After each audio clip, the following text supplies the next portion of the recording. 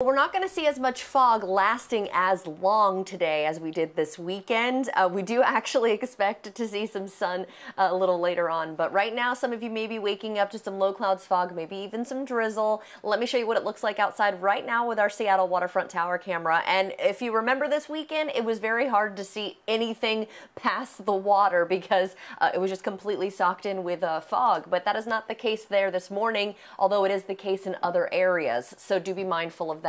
You might want to give yourself a little extra time if you drive in Skagit, Whatcom, Snohomish, or Pierce County because we are seeing a little bit more there, although it looks pretty good right now on Painfield in Everett. So as we take a look at the water vapor imagery, you can see we do have a little bit of moisture over us, but that's in the form of the clouds and that drizzle. We are looking at this ridge to continue to build and actually stay with us through at least midweek, and then by the end of the week we'll have this trough move over us. That's going to bring in a chance for some showers, and it's also going to help to cool us down. So from now until Wednesday, we're looking at much of the same. Morning clouds, afternoon sun. So now I'm going to take you to Thursday. This is Thursday morning. We'll see some clouds, of course. We could see a few showers as early as Thursday night, I should say.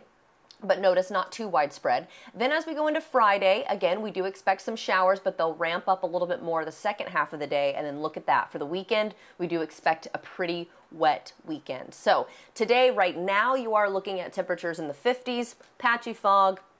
Not too bad, a pretty mild start to the morning, but as we go into the afternoon, we do expect to be pretty seasonable. Mid-60s is where we should be this time of year, and we do look to see that as we increase our sunshine through the afternoon.